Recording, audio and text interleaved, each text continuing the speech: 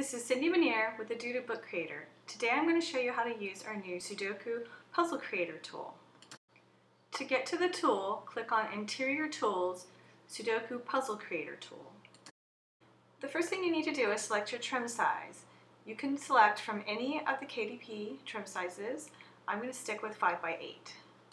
Then you can select how many number of puzzles you want to have on each page. I'm going to do one for right now. And how many answers you want on each page. I'm going to go with 6. Then select whether or not you want the difficulty level to show for each puzzle. I'm going to check that so it shows. Then you can select how many puzzles you want for each of the difficulty levels, and the total puzzles up at the top will update based on what you input. I'm going to go with 20 for each one of the levels right now. Then you click on Download PDF and your Sudoku book will be created.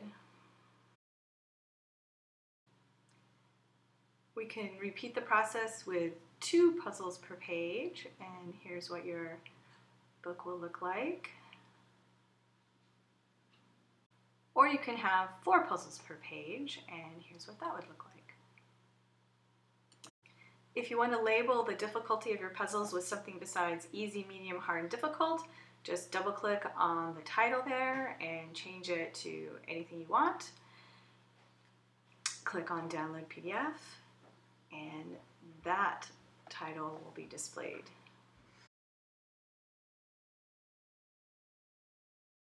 If you don't want the difficulty level to be shown with each puzzle, you uncheck this box.